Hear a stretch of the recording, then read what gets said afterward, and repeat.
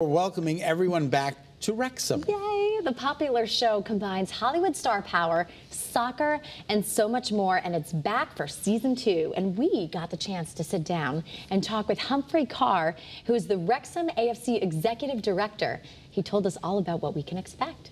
Check it out. We are so excited to have you. Nicole, we're big fans of the show. Nicole particularly is a huge fan of the show, as well as our producer, Becky, so we're so grateful that you're joining us. I've always heard that the three of you have great taste, and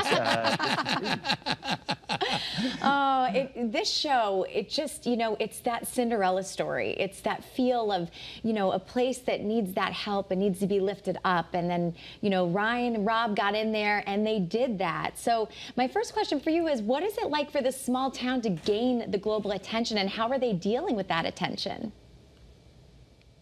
I've been really impressed by how everyone in Wrexham is dealing with it, because they've been incredibly welcoming. I meet so many people at the stadium who've traveled in from the US or from Canada or Australia or from all over the globe, and absolutely, to a man, woman, and child, they've always told me that they've been astonished by how welcoming people have been. I've heard about people who have met over the internet, who've become friends on Twitter because they have a shared interest in Wrexham, and people have invited folk to come and stay in their houses. They've gone and picked them up from the airport. They've done all sorts of things. So I've been genuinely amazed by how welcoming everybody has been in Wrexham to all these influx of new fans. For those of us who might not know about the show, can you give us a quick synopsis? Ryan Reynolds and Rob McElhenney, they bought this team?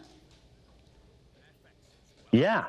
Yes. So yes, during lockdown in 2020, they decided they wanted to buy a soccer team in the UK, and it was my job to try and help them find one. And we settled on Wrexham, and they took over at a time when the town was, had kind of 20 years of bad luck, of the coal mines closing, steel foundries closing, the breweries closing. Lots of jobs going away and not so many jobs coming in, and a football team that was at the heart of the community that was kind of going through this steady decline. And Rob and Ryan have come in and helped to galvanize the football team and by extension the town. And it's, as I said, Cinderella is a great comparison. Two handsome princes showed up with a helpful pumpkin to help the people in town to go to the ball. I know, and your story is quite interesting as well. Do you have any experience running a soccer team? No.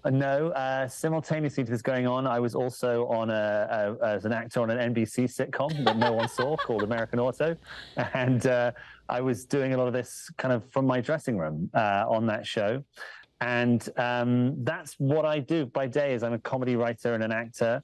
Looking forward to getting back to work when the strikes end. Yeah, I got this opportunity to come and do this, and have been having the time of my life.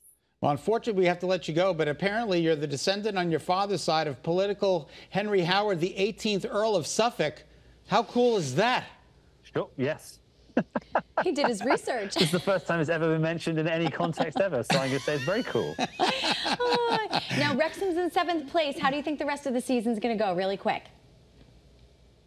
We're quietly confident. We've got a long way to go, but we're feeling good. Well, thank you so much for joining us. We're feeling good talking to you. Thank you so much, Humphrey, for your time, and good luck. Thank you for having me. Thank you.